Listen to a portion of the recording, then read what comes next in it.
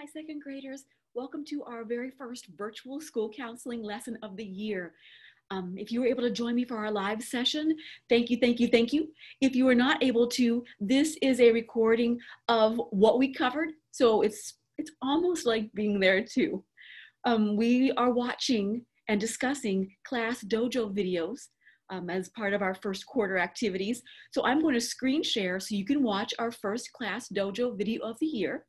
And we'll talk about it as we go. So let me share the screen with our video. And here we go.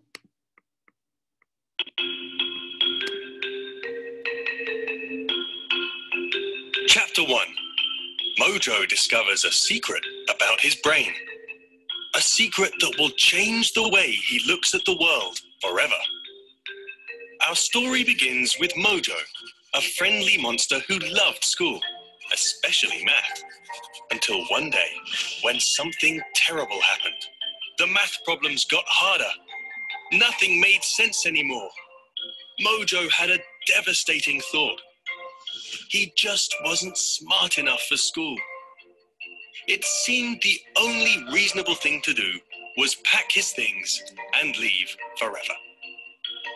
Just then, he heard his friend Katie laughing. "Mojo, you can't just give up," she said. "I have no choice, Katie," said Mojo. "You're either born smart or you're not. And I realize today that I'm not." "Mojo, that's not how it works," said Katie. "Anyone can be smart. You just have to work at it." "That's the most ridiculous thing I've ever heard," said Mojo. "It's not ridiculous, it's science," said Katie.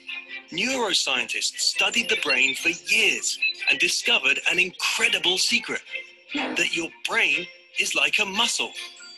When you try challenging things, like those hard math problems, you're giving your brain the exercise it needs to get stronger, which makes you smarter."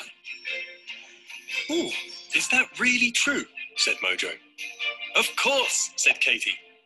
"It's like how when you were a baby, you didn't know how to talk, but you kept trying, exercising your brain, until one day you could." Mojo couldn't believe what he was hearing. If your brain was really like a muscle, did that mean anyone could become smarter? Even him? He turned to ask Katie, but just then, she had to be off to her next class. But maybe you can answer Mojo's question. What do you think? Can Mojo become smarter? What about you? Now that's an interesting question indeed. Well, I hope you enjoyed our very first class dojo video. The topic was your mind is like a muscle. And I've got a couple questions to ask about the video. Question, the first part, why does Mojo want to leave school? Do you remember why? Yeah, because he doesn't feel smart. Things are hard for him. Can you sometimes relate to how Mojo was feeling? Do you ever feel like something is difficult for you or challenging for you or get a little frustrated? I know I do sometimes. Do you think Mojo can become smarter? Why or why not?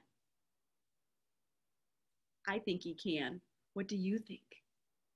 I think he can become smarter by working hard, by using effort. The more you work, the harder you work, the smarter you can become. That's my thought anyway. What subject do you feel frustrated by sometimes? And then how might you get better at that subject? For me, when I was growing up, math was something that frustrated me sometimes. It was not something I naturally got or was easy for me. The only way I got better at math was I needed to keep practicing. I practiced my facts over and over again. I used flashcards. I wrote dry erase. My family helped quiz me. I would challenge myself with little quizzes. I had to keep practicing to get better at those skills. And I have gotten better. What is difficult for you? And how can you get better at it? I hope you enjoyed the video. We will resume additional videos as the year goes on, as our quarter goes on. Thank you for watching. I miss you. I hope you're doing well, and I can't wait to see you soon.